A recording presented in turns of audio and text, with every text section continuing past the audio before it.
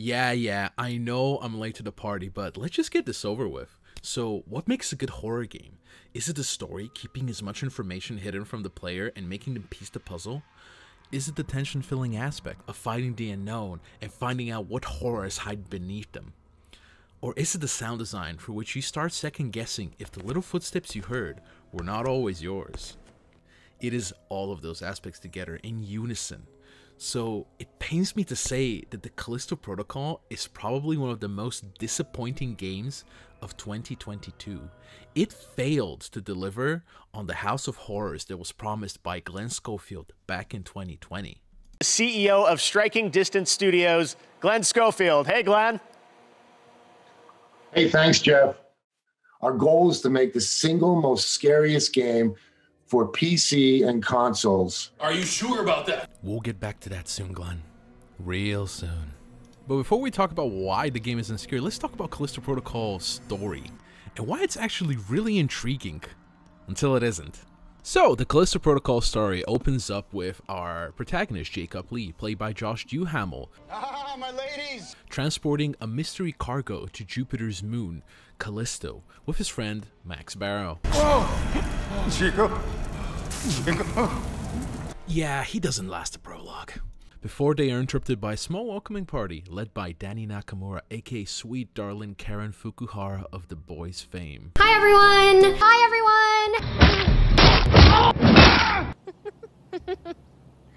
Isn't she lovely? As our boy Jacob is trying to escape, Danny Nakamura shoots the window, creating a huge vacuum which causes their ship to crash land on the frozen tundra that is Callisto. As we previously mentioned, our friend Max Barrow is left for dead. But thankfully we're safe and get greeted by Captain Ferris, played by Sam Witwer of The Force Unleashed and Star Wars The Clone Wars series fame. Unfortunately, the love doesn't last long as you and Danny Nakamura are taken away unwillingly by Captain Ferris on account of Duncan Cole, the Warden, to Callisto's Black Iron prison. Fun little fact about the name Jacob, it comes from the Bible's Book of Genesis, where he is the son of Isaac. Coincidence?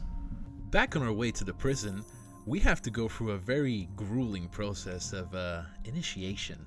Fuck you!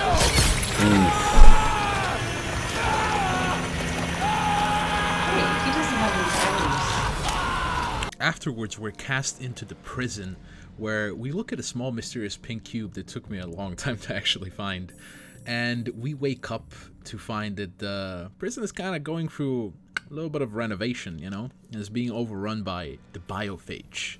Your objective is then to escape the prison with a little help of your best buddy, Elias. Exactly.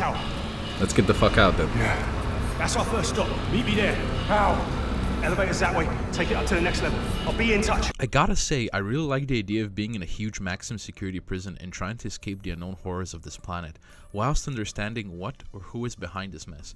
I would have enjoyed the game a lot more if it didn't fumble its story by a big exposition dump at the end, throwing away all the intrigue it had built up and tried to copy-paste the ending of the original game from 14 years ago.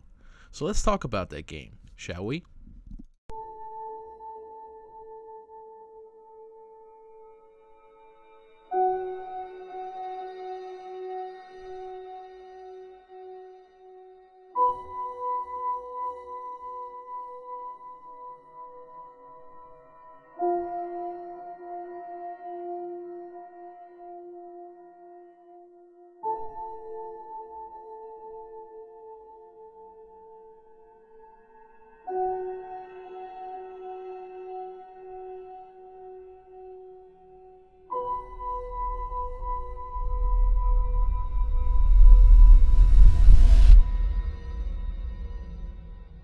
When Dead Space came out, it really changed the survival horror genre, and the reason the game was so well received is that they took inspiration from arguably the best survival horror game of all time. Resident Evil 4 is one of my favorite games of all time. One of the things I would say to the team is we're going to make Resident Evil in space. And I just like the mood. The mood was oppressive sometimes. It was dreadful. I was always worried about what was around the corner, but I always wanted to see what was around the corner too. Resident Evil 4 was probably one of the places where we got the most, I guess, inspiration. As Glenn himself said it, they tried to make Resident Evil 4 in space. And they straight up nailed it. From the lighting, Hazardous anomaly detected. Quarantine activated. to the atmosphere, Make us whole again.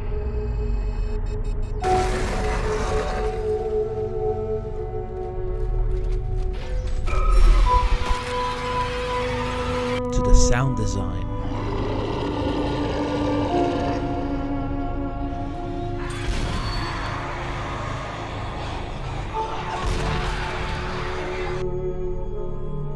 this was their critical darling, which was nominated and won multiple awards, including a BAFTA one. To say that this game was a success would be an understatement. So why is it we went from this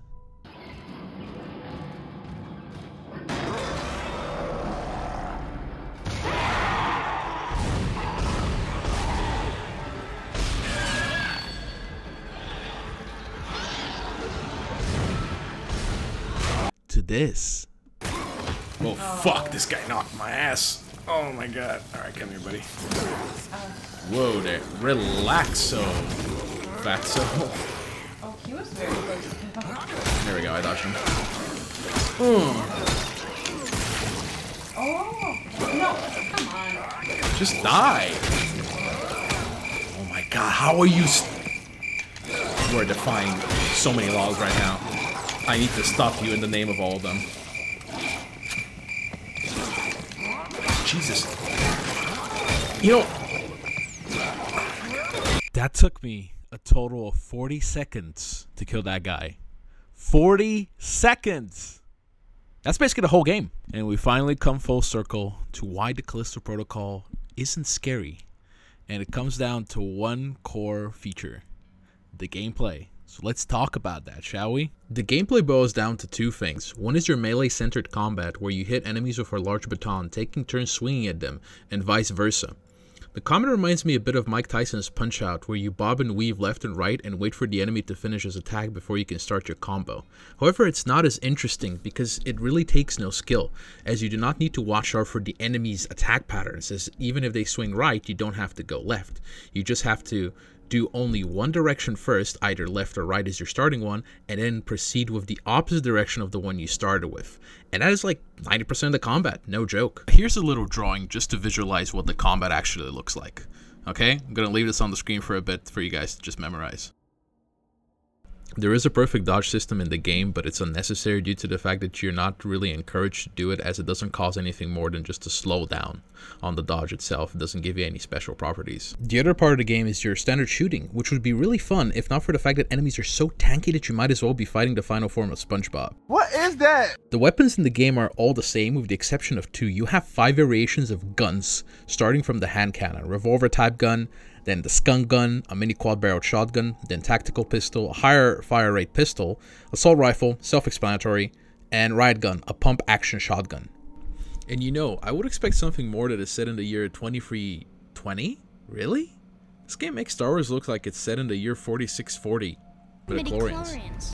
Granted, the weapons do start feeling different once you upgrade them, but the issue is that you don't get to see even half of your weapons fully upgraded modes, due to upgrades costing a fortune. Like damn man, 3,000 for the final upgrade of a weapon? And I get only 14 to 50 credits per enemy? This really makes me feel like living in one of the poorest countries in Europe. Oh. Well. At the very least, they could have had a New Game Plus option, so you could just start a new campaign and buy the upgrades then. But you don't even have that. Dead Space had that at launch. Quick update on the New Game Plus issue. It seems like it was added a few days ago, so that's pretty cool. Apparently there's also like a bug fix for the hardest achievement as well. Moving on to another point of argument, Callisto has barely any exploration to speak of, you know, and most of the optional paths can be missed due to the certain you cannot go back moments where your character drops down a terrain and the game instantly saves after that. At least in Dead Space, everything was interconnected by doors, and you also had like a little marker to show you what your true objective is, so you know where to go if you wanted to explore. The weapons in Dead Space also felt very different and fit the futuristic setting of sci-fi. We had the old plasma cutter,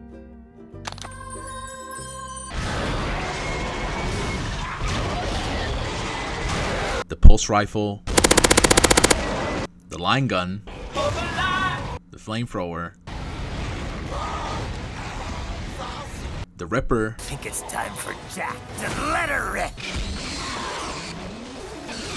The Contact Beam. And the Force Gun. The weapons themselves felt chunkier and beefier, able to both withstand the horde of Necromorphs and also destroy it. It really felt like you had the right tool for every situation, and you had to like figure out which tool fits the proper scenario. Another critical point to the Callisto Protocol's lack of stuff is the enemy variety. It doesn't really have any enemies to speak of. There's like 3 enemy types in total. You've got like these quick time event enemies that just latch onto you and you have to press a button. You have Big Mouth, which is like an acid spitting enemy, but the moment you go like close to him, he'll start like attacking you like any normal enemy. You have these Corruptors, which are like invisible enemies, but you only see them like in one section of the whole game, which are kind of cool. The Blind as well, who they cannot see, they can only hear you, except when they don't.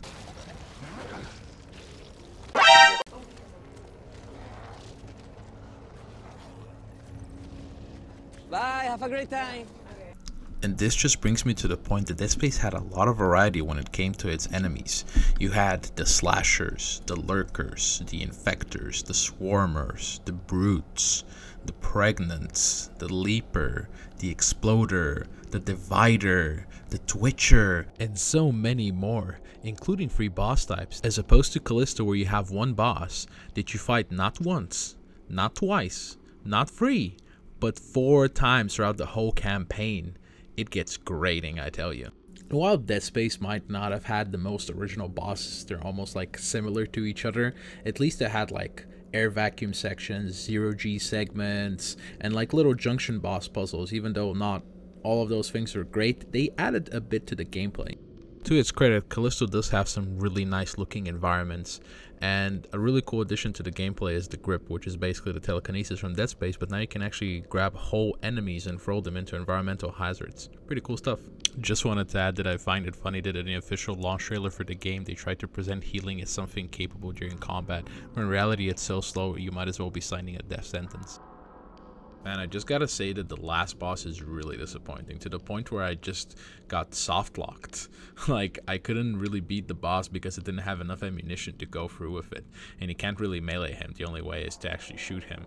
So I had to restart from my checkpoint and then get as much ammunition as I could and go back and fight him again. Overall, the game's combat falls apart the moment more than one enemy is introduced into the fray, where enemies start attacking you from side to side. You're almost like a pinball between them. The story of the game itself just isn't really good, because it starts off interesting with the whole like you being trapped in a prison and trying to realize what's happening, but then later on one character just blatantly, you know, explains everything to you and what's happened, and all that intrigue is lost because you don't even get to go through all that. You don't even get to understand more of that. There are some audio logs here and there which do something like that, but at the same time, the audio logs you cannot actually listen to as you're walking on like Dead Space, and that makes it even like less appealing for me to like listen to them. I wish Glenn and his team all the best of luck in improving the game and making a wonderful universe, because there is room to expand, and I hope they fix the gameplay so it's not as frustrating. I don't know how they'll do it, but we'll see. And just wanted to say that I don't really hate the game. I mean, I actually got the Platinum Trophy, as you'll see on screen. At the same time, I also got the Platinum Trophy for Dead Space because I played all of that on PlayStation, and all the footage you see is from PlayStation, and shockingly, it still looks really good. I do hope that Glenn Schofield has completely removed crunch as an idea from his studio, because he did put on that controversial tweet some time ago and he deleted it.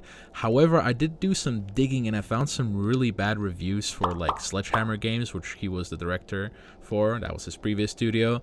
And I don't know if I should trust him or not, but crunch was one of the main issues. So I really hope that he has stepped forward and made some new changes to his studio. Hi, thank you to everybody who actually like sat through my rambling till the end. I might actually make a video on the upcoming Dead Space remake because I'm looking forward to it and I will definitely be playing it. Everybody who is on that team saying a lot of positive things, which is great. So I hope that it turns out good and it's not a disappointment, kind of like the Callisto is. As we said, Callisto's been going through some updates, so thankfully it'll probably get better as the time goes on. So yeah, peace, and hope you all have a nice week.